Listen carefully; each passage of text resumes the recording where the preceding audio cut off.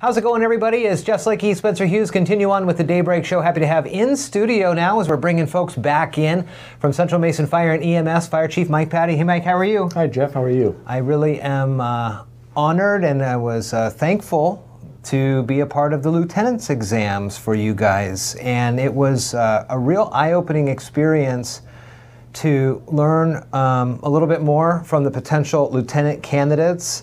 And I know that what we did was just one aspect of it. And this is a lieutenant position is a big position in the fire department. It is for us. It's kind of the supervisor, if you will, of the engine company. And in the outlying areas of the district, it's the station supervisor for the shift. One thing I was really impressed with, well, all 5 candidates for the lieutenant's position spoke very well and very highly of all that Central Mason has to offer.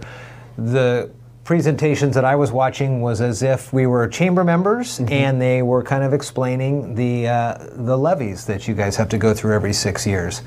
And I've got some background talking with you over the years in other fire departments over Mason County, but it just was it was good to hear.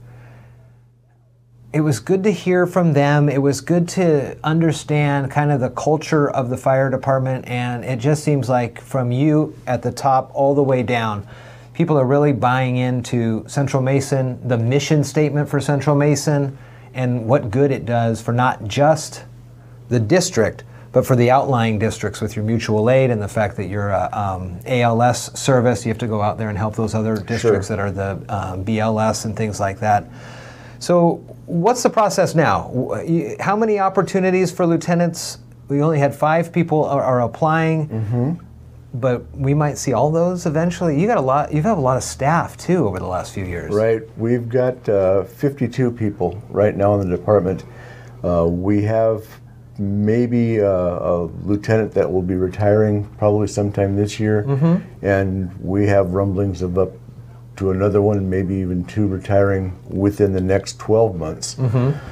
Along with we're growing rapidly in Central Mason, and there's a good possibility we can exhaust this entire list within the 2-year life of this list.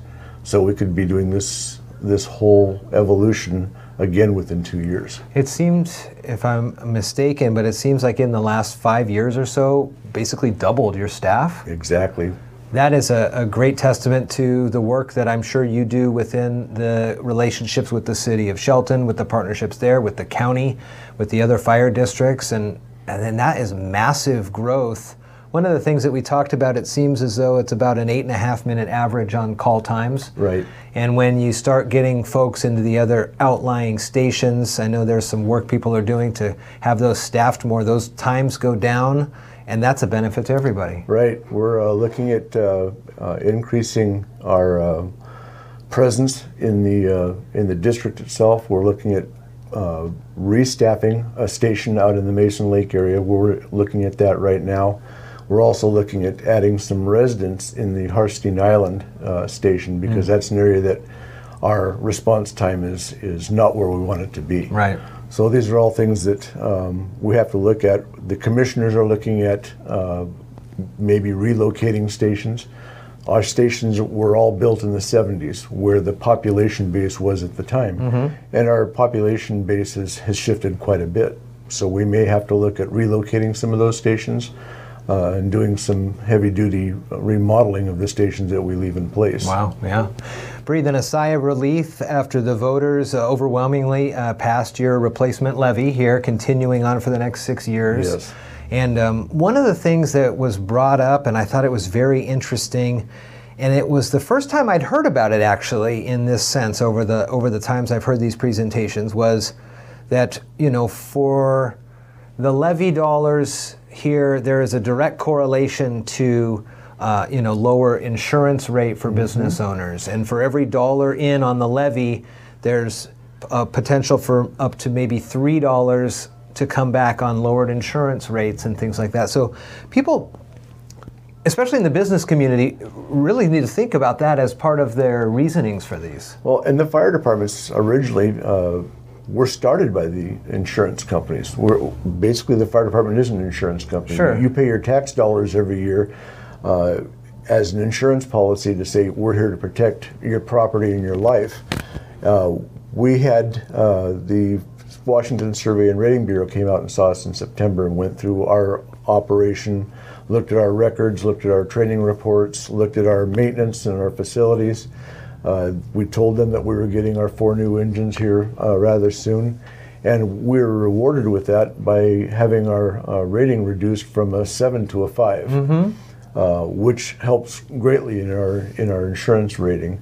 So those are all big pluses for the citizens and the business owners in our fire district. And when you look at the rates over this per 100, per 1,000, 50 cents per 1,000, over the course of a year on a $300,000 home, it's like, $8, $12, something like that. And one thing that kind of popped in my head yesterday, or when we were doing the lieutenant's exam, was, that is a great life-saving insurance policy, and that can be for someone anywhere.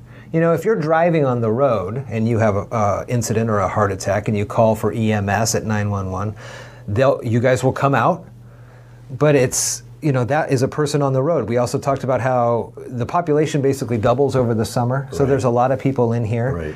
So your investment in the levy goes to a whole lot more protection than just the protection on your house. Exactly. It goes to the citizens, it goes to the visitors, and it goes to, spreads the pool. Yep, whether you live, work, or play in Mason County, we're there to protect you. Yeah, very cool. There's a lot of great fire districts all throughout the county. I know you've got good partnerships with all of them, but right now we're talking about the lieutenants who will, hopefully some will move on. You had great representation, so I know it'll be a tough decision for you guys. And we really appreciated your assistance yesterday. I know it was short notice when we asked you. And for you and the other folks that came in yesterday to help us out, we really appreciated your assistance. From Central Mason Fire and EMS, it's Fire Chief Mike Patti. Thanks for coming in. Thanks for having me.